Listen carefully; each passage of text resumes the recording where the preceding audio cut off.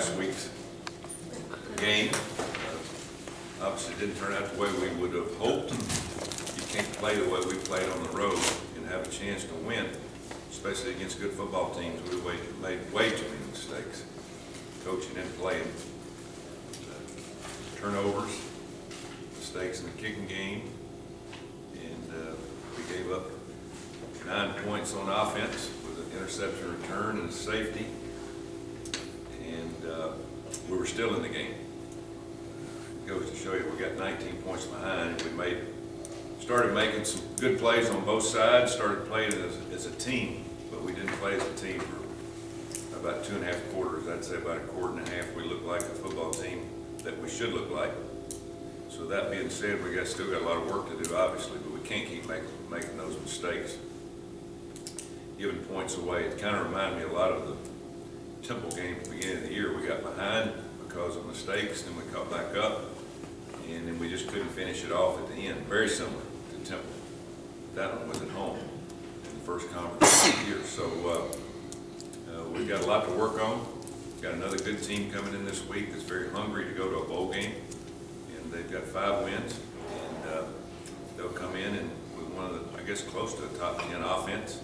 They've played very well. They've got a good quarterback, very good receivers, run the football well. They're pretty balanced. Defensively, they're very similar to what we do, a 4-man front. Play a lot of zone, play some man. But just watching them play, they really have competed in some games that we have, and have lost some of those. You know, one being the Memphis that played their hearts out, scored a lot of points, but just couldn't outscore them. And so very similar to us. So that being said, we've got senior week this week. We've got close to 2 dozen guys that are scholarship, non-scholarship, that will be honored in pregame right before kickoff, somewhere around 7:20, and it's a big honor for a senior to have gone through what they go through in college, get their degree, and then also playing 4 or 5 years of college football. That's a job within itself. So very proud of the seniors, and hate to see those guys go. This is their last time to play in the Nippert Stadium, so hopefully we play one of our better games for them, if nobody else, and show what kind of team that we could play like if we play one of our best games. So that should be a big week. We'll have several things that we'll do with our seniors this week, as we always do, to kind of honor them in front of their teammates and let the teammates see what they've got to look forward to, because in just a few weeks these seniors will be finished playing organized football, and last time they'll put on a helmet competitively and really be on any type of team sport. So it's really a sad deal. I've seen a lot of graduating classes come and go, and to see so many of them come back and wish they had another year or whatever. But it all seems to go so fast, but you build a lot of memories with these kids, winning and losing, and see kids grow up. And so really proud of these seniors. Questions? You mentioned Tulsa's offense, which obviously is good, but their defense, they're allowing 519 yards a game. Yeah, we got to be pretty close to the same thing. In this league, not 519. Well, not 519, but in this league, you're going to give up yards. I mean, you're going to give up yards. We knew that Houston was going to have a good football team. We actually played good on defense last week. We got a little bit beat up, as I understand it. Houston did. They got a little bit beat up. Very physical game, but I thought both defenses played fairly well last week. You're going to give up yards. The thing that you hope to do is force the other team to make mistakes and keep them out of the end zone more than you. I mean, that's what football has become. But very similar defense to ours in terms of how they play it, how they manage a game. Knowing that you're going to give up some yards, just hope that your offense can not give up points but score points. And they're obviously they've played some pretty good teams as we have, and given up a lot of big numbers. How disappointing is this season, the way it's turned out so far? You know, it's hard. You know, it's hard to know. Coming into the season, this was our chance to have one of our better teams. But I knew going into the season going to be much more competitive. We won 9 the last 2 years each year. Won 7 in a row last year. But I knew a lot of underclassmen on that last year in the teams that were playing. mean, I knew going into the year there's not a touchdown difference between most teams. So we have been our own worst enemy, and that's what's disappointing, that we have given up so many points. On turnovers, I think we're 117th in turnover. And I don't care how good you are. I mean, you're not going to win a lot of games, especially close games when you're giving balls up.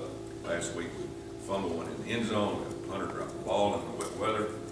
And that's one thing I'd like to say. We have handled the weather a lot better in other games, and we've had some weather games this year. We've handled the games a lot better than the weather. We didn't handle that one very well. I mean, we act like the ball was slippery. Houston didn't have that much of a problem. Obviously, we threw the ball pretty well and made some plays, but we gave up 14 points on those two, the fumble in the end zone, and then obviously the fumble around the 20-yard line. We just lost our focus. But they have won games this year on turnovers, and we have not done that. We have not forced turnovers enough to even it up. So. Yeah, it's disappointing, way disappointing where we're at 5-4. It's hard to accept all of them. You know that some of them that we played, they came down to the end, and you would think out of several of these games we would have been able to make up that difference. Maybe not all of them, but several of the ones that we played. We haven't lost to bad teams. We've self-destructed, and that's hard. That's harder to do than knowing you just got whipped. Go out there, and we've not been whipped this year. We've actually put ourselves in a situation, but not able to finish and close.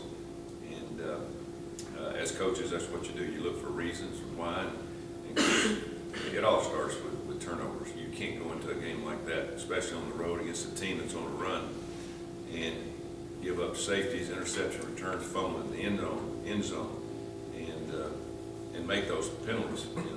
We had 4 or 5 personal foul penalties, me being one of them. You can't do that. You can't give up that many yardage on penalties. We had 2 third-down situations where we had a roughing the passer, we get off the field, and it's over. We dropped 2 interceptions right to us. I mean, other teams catch those. And so we have not been very opportunistic in flipping the coin in terms of mistakes. And that's basically the bottom line of the season. Mistakes that we could have taken advantage of, we didn't, and the other team has. How much of that disappointment or frustration do you sense in the players?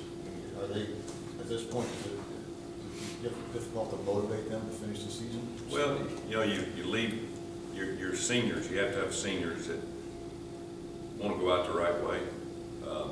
Last year, we had a good group of seniors. This year, we got a good group of seniors. And we were down and out early in the year last year, if you remember that. We were knocked down pretty good, and then we were able to make plays in the tough games, such as Houston last year. We made the plays in that game. They didn't make them against us. We were able to win that game at the end of the year. East Carolina the same way. They kicked a 47-yard field goal. So there hadn't been a lot of difference. It's just we have not made the plays, but it hadn't been because of lack of leadership for the seniors, because they're the guys that you want to go out the right way. The rest of these guys sitting behind them in this room are going to get that opportunity to be in their chair one day. So hopefully they learn from that. Every Sunday and every Tuesday, we talk seniors. Seniors talk. They get up and visit with players. This will be a big week, as I said earlier, because this is their last home game. They want to go out the right way. The season is not a total loss. Obviously, we're not going to be in the championship game, which is your #1 goal. But there is still a lot to be accomplished, and these players understand that. Because, as I said, in a few weeks they're done, and so they want to have the remembrance of their last year being a more success than anything else.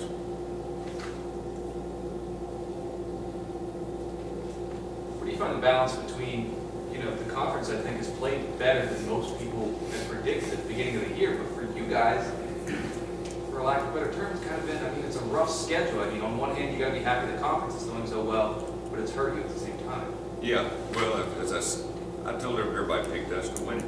And I've always said there's not between 3/4 of the teams in our league, there's not a touchdown difference. So it all comes down to the fourth quarter, comes down to mistakes. Who's got the best focus, And it's frustrating. You know, we had a chance in Memphis. We had a chance in Temple at the end. After getting behind, we had a chance against Houston. And all three of those. And if you look at BYU, even though they're non-conference on the road, a good football team that probably going to win 80, maybe 90% of their games, is, you know, we had a lead going into the last 12 minutes of the game. So you always look for reasons as a coach. We hadn't been a good finisher. We hadn't kept our focus for 4 quarters. There's somewhere in the game that we've just basically given points away or not scored the ones that we should have. Last year we did that. We were more opportunistic and we were able to capitalize on mistakes. We have not been a capitalizing team this year. And, you know, those things throughout the year, you know, sometimes they even out. They hadn't evened out this year. Not for us. I mean, we just continue to, you know, make the mistake to help the other team out, to motivate them, which we really and truly did the other day. The first 7 minutes, that third quarter, you know, that thing was getting away from us quick. And we got behind 19 points. And then we come back and scored 2 touchdowns and two two-point plays, and then had the ball at the end. And, you know, Gunner made some good throws. We didn't, they weren't quite as precise that we normally have. So I thought we were going to win the game. I never thought we would lose that game all the way down to the end. But we're good enough to give ourselves a chance. We haven't been good enough to get over the hump. What is Johnny Holton's status? He's had a hamstring all year long, in and out. He felt it get tight, start pulling a little bit, and that's the guy probably would have caught him anyway. But he started to pull up, and you know, we MRI his leg about every 2 or 3 weeks. And, you know, he was probably 90% last week. He's probably knocked down to 80% now. Hopefully get back to 90 this week. He wants to play. This is his last year. We're not going to put him in harm's way. Mostly it's just pain. Is it going to get any worse? The doctor said probably not. But we keep an eye on him. He's a competitor. And, you know, he wants to play and he wants to be on everything. It's hurt us a little bit, him getting hurt in the Memphis game. It was an MCL on a kickoff return. And that slowed him down for 3 or 4 weeks. And now the hamstring's got him. It's just been a tough year for him. And he has not had injury problems up to this point. Anything else?